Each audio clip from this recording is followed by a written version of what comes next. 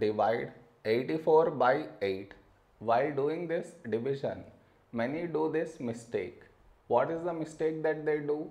I will let you know. But before that, we should frame it in this way. 84 here, 8 here. This is your step 1. Next, here we have 8 and here 8. When do we get 8 in 8 table? 8 ones 8.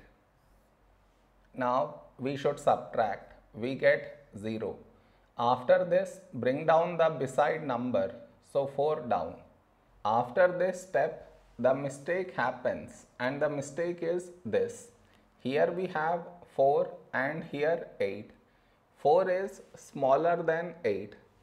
So what many do is they directly put dot, take 0, which is wrong. Why is it wrong? Because just now you brought this number down, and in the same step you want to put dot, take 0, which is wrong. I repeat, bring down the number and also put dot, take 0. Bring down the number and put dot, take 0.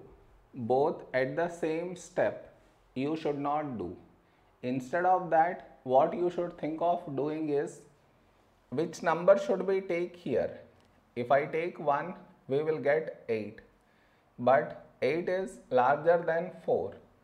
So what we do is, we take 0. So 8 into 0, 0.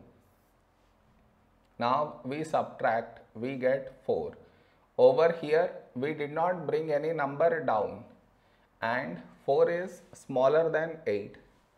So now we can put dot and take 0. So 40. When do we get 40 in 8 table?